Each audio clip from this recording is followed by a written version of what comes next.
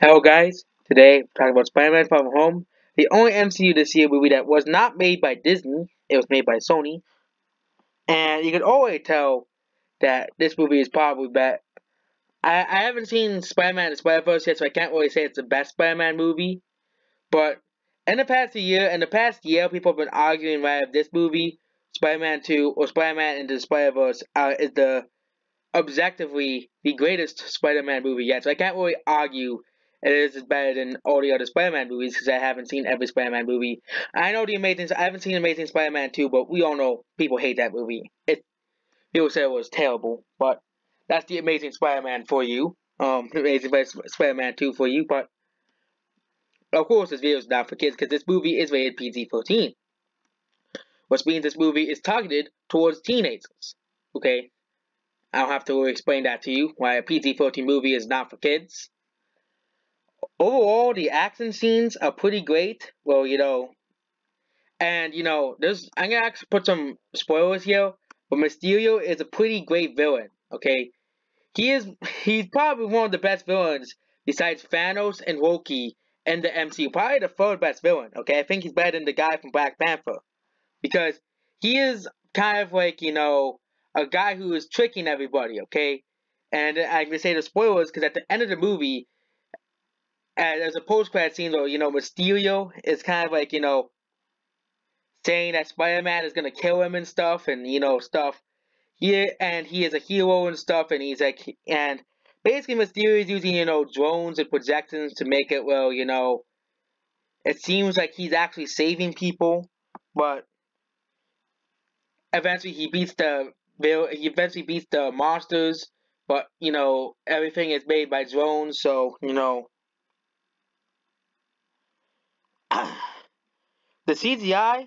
Some people said the CGI in this movie is not that great, but it's still better than Cats. Okay, I think this movie is worthy of being in the best visuals category. This movie is that the 20 movies that were nominated for best visuals. I think this movie is kind of worthy of being the top 20 at least, because some of the CGI in this movie does look pretty good at points. You know, especially if the monsters they actually look pretty real. But the giant monsters that Mysterio is fighting, they actually look like something that would actually exist, and that could actually and basically the whole point of the plot is pretty good. This movie, as Mysterio, it's about Spider-Man. He has to go to Europe, so he has to go on vacation in Europe. But everywhere he goes, something bad happens. Mysterio has to defeat a monster. Nick Fury basically hijacks the vacation and stuff. Mysterio and Nick Fury basically hijacked the vacation. So it wasn't really a vacation. It was basically then at the end Mysterio is just trying to kill all the kids because they want because Mysterio thinks there can only be one hero, so Mysterio can keep tricking people into thinking he's a hero, but he isn't really a hero. He's a projection, and the real Mysterio is basically a guy being protected by drones, and all of his illusions are actually made by drones.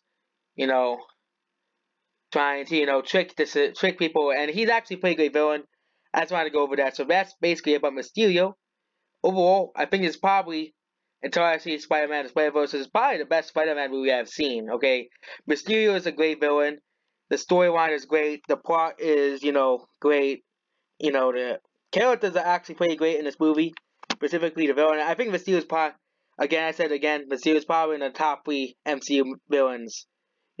I think people are going to remember him over Malkreef and, For the Dark World, okay?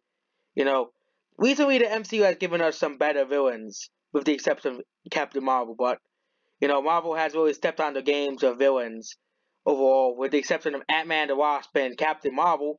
Over the past few years, yes, Marvel has really stepped away on giving us much more better villain characters than they used to back in the early days, where the only memorable villain from the early days were, Loki, which was in Avengers, and Thor, his villain in 2 movies, basically, and Red Skull because, he's basically, the most memorable villain from, the entire Phase 1. In Phase 2, the There was the Planet guy. I remember that guy, and there's the Vulture guy, which he's also a pretty great villain in Spider-Man: Homecoming. No, I think Spider-Man: Homecoming is Spider-Man: Homecoming is Phase 2. I think, and of course there's the evil girl from 4, who basically wants to destroy the world. Basically, villains. In terms of villains, I think there's a lot. Excuse me, but there's a lot of good villains, and Mysterio is basically a good villain because he tricked us into thinking he was gonna be a good guy. I honestly thought Mysterio by the trailers was gonna be a good guy in the movie. Okay, and I honestly thought, oh, they might be actually changing Mysterio to become a good guy, but he's basically he's basically a better. He basically tricks society better than the Joker did. And that's basically how it is. He can't fool everybody into believing you're a superhero, but you're really a bad guy who and also his backstory was pretty great too. He was working with Iron Man, but Iron Man ruined his inventions, turned him into renamed the Thought. You know, so overall, I give this movie a 9 out of 10. Out of 10 out of 10, a 9 out of 10. And the story, plot, and CGI and characters are all good. Hopefully Marvel does not go down the rabbit hole that I'm predicting they will after Black Widow. Okay, hopefully they continue this level of quality so you can have more enjoyable movies for the future. Goodbye.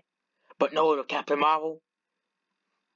Oh yeah, you know the best part of the movie? Okay, oh yeah, we're back. Okay, best part of the movie. Okay, when they mentioned Captain Marvel's name and they said, "Don't talk about her," because that's what we, Nick Fury is right. Because Captain Marvel was just, if Captain Marvel did, he was like, "Oh, I'm Mary Sue." If it was about Captain Marvel, yeah, that's a good idea, Nick Fury, to keep Captain Marvel out of this movie. Because they could have tried to put Captain Marvel in this movie, but it would have made this movie way worse. Because we would have to deal with Brie Larson's ego. Okay, I'm done talking. Blah blah blah. Goodbye.